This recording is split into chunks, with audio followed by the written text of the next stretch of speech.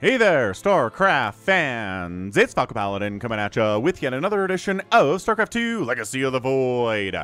Today, for your mid-rank madness this week, it's going to be a MONOBATTLE sent to Sniper Monkey at the email address in the description with the subject of mid-rank madness, okay? Thanks again, Sniper Monkey, for screening the replays sent to you on my behalf. I really do appreciate it. And this is going to be a blind random MONOBATTLE.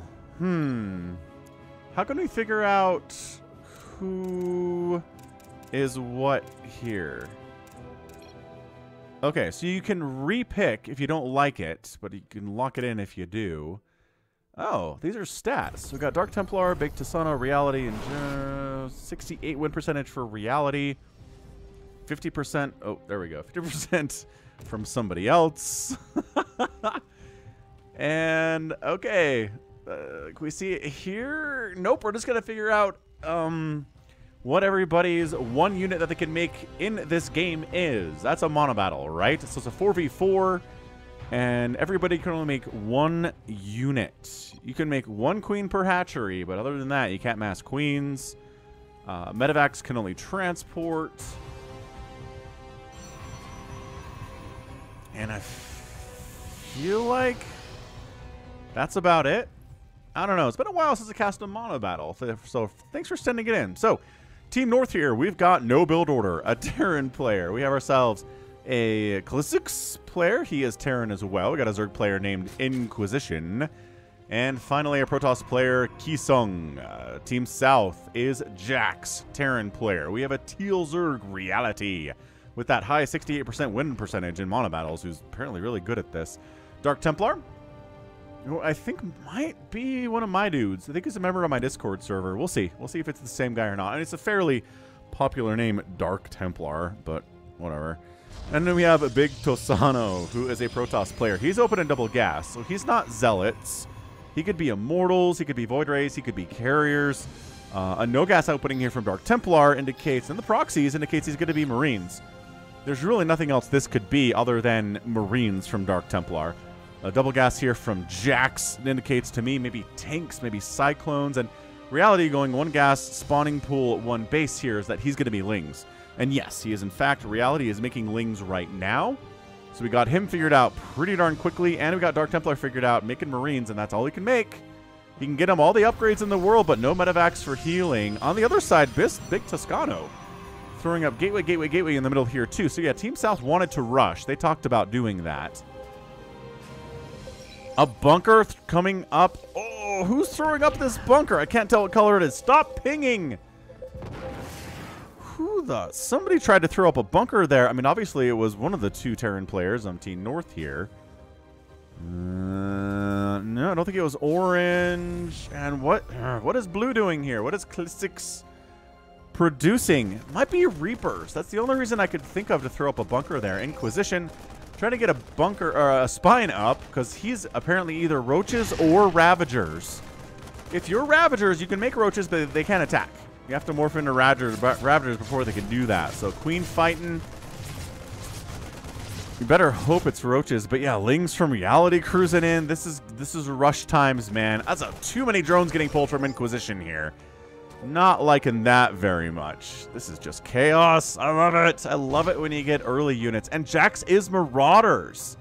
Okay, so that's his double gas. Where are his racks? Where is he? Oh, he built them right here.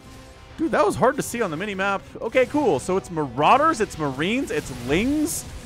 And then what is the final play here? What is Big Tisano up to? It's Adepts. Okay, so we got Team South figured out. It's going to be Lings, Marines, Marauders, and Adepts.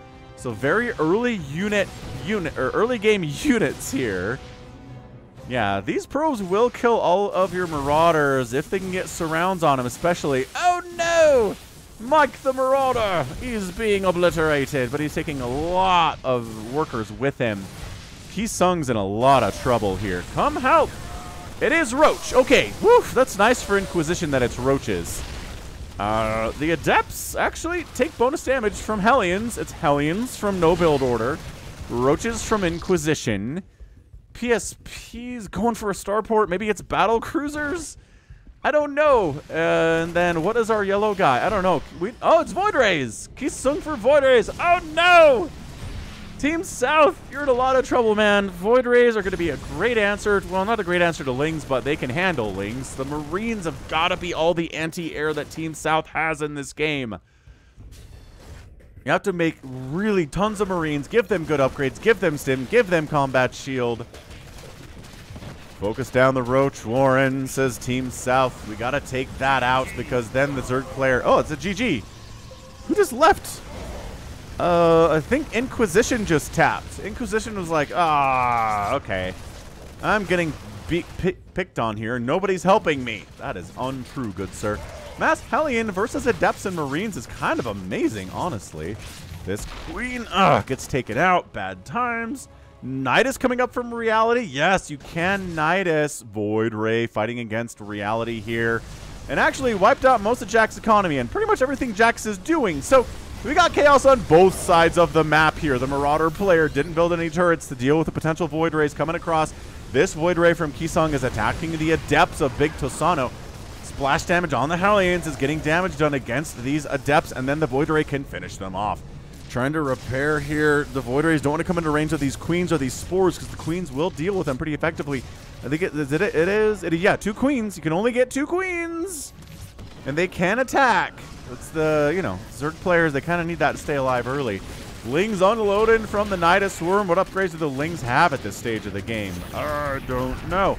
Nothing. Nobody has any attack or armor upgrades whatsoever, but guess who got Blue Flame? No build orders got the Blue Flame. Going to be even better against these Adepts, even better against these Marines, even better against these Lings. Honestly, they should have been feeding no build order, I think, as soon as they could, because Mass Hellion kind of just deals with all of this. It's Banshees from Cool 6. All right. Yeah, this is a lot of air from Team North, and the only anti-air Team South has are the Marines. That's why they wanted to rush so bad. Look at that Blue Flame eating up those Adepts. Marauders from Jakes are still coming in. Let's see, and it's just got to be Marines. They need their Marine player. I don't know. Dark Templars 1 base, 5 raxing it, but I just don't know if it's going to be enough. I don't know if it's going to be enough. Prismatic alignment available? No, that Spore is going to stay alive as a result. This one Zergling from Reality taking in on Inquisition's hatchery. Marauders just trying to kill as much as they can because they can't protect themselves from these Banshees. Oh, Marauder Mike, 2 kills only, dead. However, Ling's wiping out what's left of your Zerg player who quit a while ago, so whatever. Kisung is actually dead too. So Team North has lost their Roach player, and I think their Voider player is pretty much done. The only units that Kisung has available are a Void Ray, doesn't have enough money to rebuild, but does actually have a probe.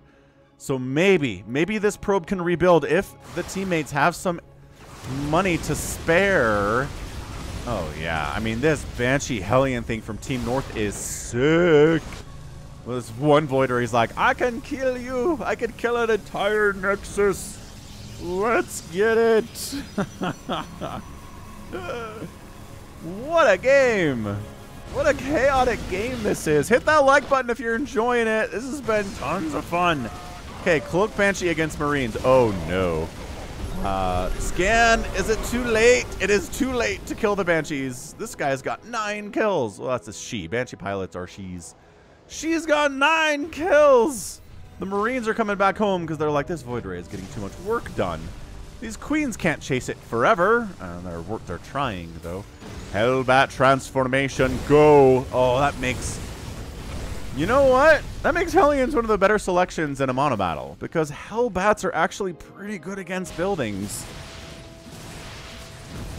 Marauders of Jax killing up Kisung's final buildings here. Kisung might just get eliminated by building at this point. What are we pinging? Oh, see all these buildings of Big Tosana? Wipe those out too. Hellions coming down from no builder. We're going to be aggressive. We've been defending this whole time. I think if he just Hellbats up here, I think he does a ton of damage.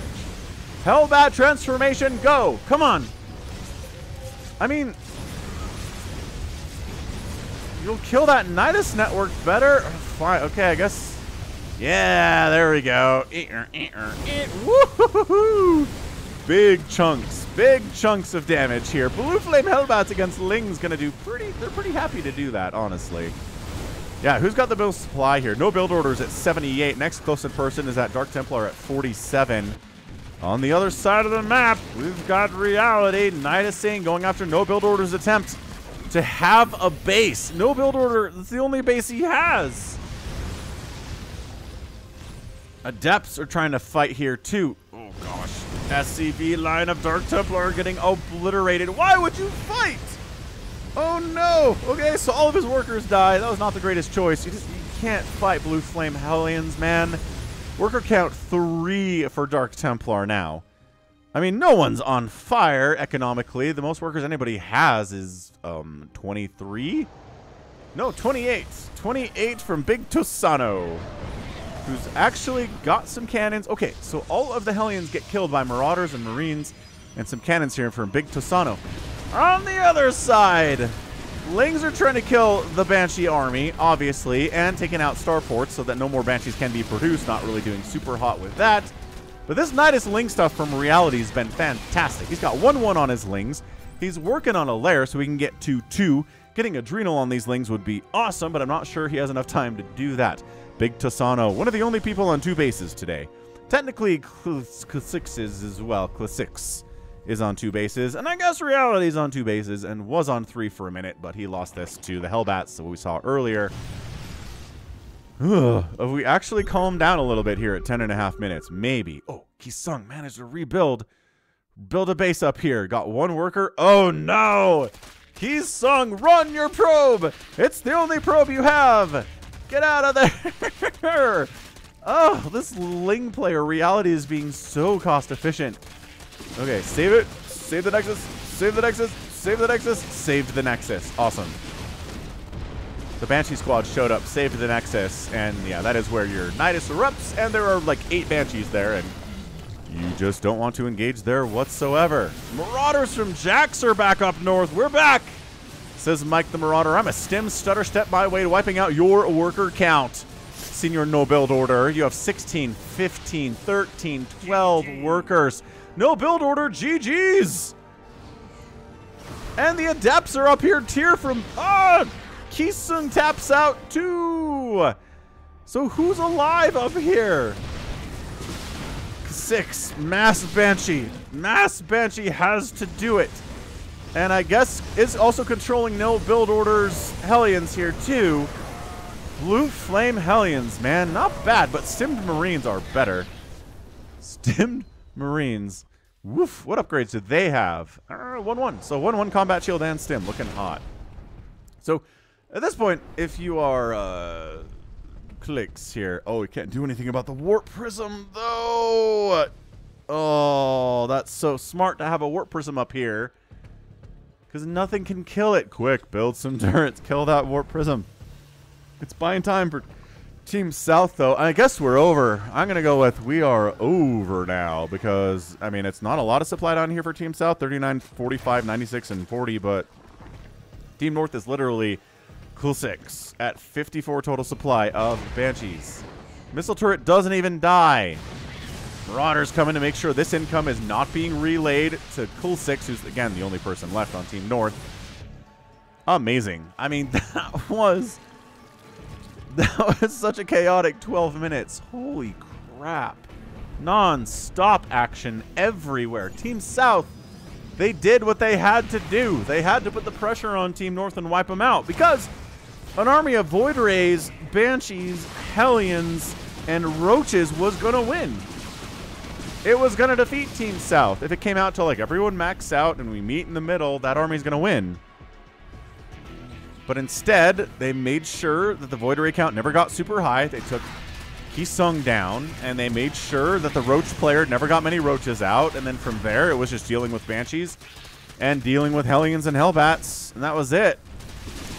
And this is not going to work. Cool 6, you can't defend your way to victory in StarCraft. I'm sorry. Especially not when it is a 4v1 scenario, my friend. Like, I appreciate your Banshees are racking up tons of kills. That's great, in fact. So good. But yeah, Nidus is coming up everywhere. Warp Prism swinging in to warp in Adepts in random places. That's a 4-kill Adept in there. She's going to die, but look, she's got resonating glaives. She doesn't care in the world until she gets wiped out. Woof. Marines from Dark Templar starting to push out again. Is the Roach player still here, says Dark Templar. No, he left. No. No, says Reality. Reality's keeping track of what's going on here. Jax threw up some forward missile turrets and bunkers in case the Void Rays and Banshees tried to deal with his Marauders. I love that. That's so cool. How are the Ling upgrades doing? They got 1-1. They're working on 2-2 and Adrenal, so we went right to Hive. Yeah, there's just no way. There's no way our Banshee player here, School 6, is going to make this thing work. Good try, though. Like, really, really good effort. I do think the Banshee player took a little bit too long of time getting up Banshees. But the rush was so early. Maybe not. The burrow. Look at all those hosts. Tryptophobia, man. Ugh. I have a little bit of tryptophobia. Marines with 1-1 in combat shield. The repair was not good enough. Base down. All these Marines might die, except scans are good. And the Marines, oh, the Banshees are not good at fighting against Marines. Marines are such good anti-air. Oh, they're such good anti-air. And that's your GG. Team South, Dark Templar, Big Tosano, Reality, and Jax are your winner today. Woof! The only person with 100 supply is Reality. 120 supply worth of queens and lings, and one queen, and the rest of it was lings, which is hilarious. I don't think anybody else got over 100 supply here today. That's how nuts this was. Wow. Resources lost across the board. Pretty big. 7,900 lost from Reality. Tons of lings produced and tons of lings died. 6,800 from Dark Templar and his Marines. 6,500 from No Build Order and his Hellions and Hellbats.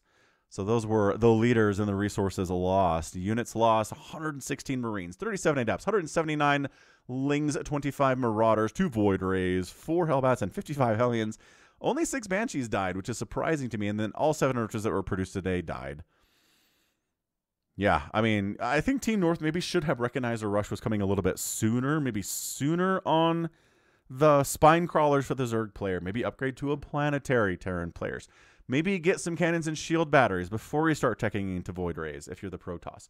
If you can survive the early rush, get some economy going, maybe then they could have won it. But it can be tough to coordinate that stuff in a mono battle. Usually you don't come in with an entire team, right? It can be tough to kind of coordinate, right? Anyway, that was fun. I mean, that was a really fun mono battle. Usually the mono battles I get are like 30, 40 minutes long, and they're incredible nonstop, just blood fests. But this one, where, you know, Team South was on a timer. Team South needed to win this thing in probably around 15 minutes. Maybe even sooner than that if they were going to win. And they did. And they executed their plan. They said, let's rush. People went for proxies. People went for early pools. The micro was pretty good. Decisions were pretty good. The decision to get Niduses from Reality was really smart. Again, no wonder Reality has a 68% win percentage in mono battle, which is like, what? Who does that? Oh, our guy. Our guy Reality does with his huge win percentage. Very good. Like, really, really good. And that's going to be it for me today. So this has been Falcon Paladin coming at ya with yet another edition of StarCraft 2 Legacy of the Void and a mono battle. Go ahead, hit that like button, hit that subscribe if you like what you saw and what you heard today. You can also catch me on Twitter, Facebook, Patreon, and Twitch, all at /Falcon Paladin. And until next time, as always, thank you so much for watching, and you take care of yourself. The path of ascension is before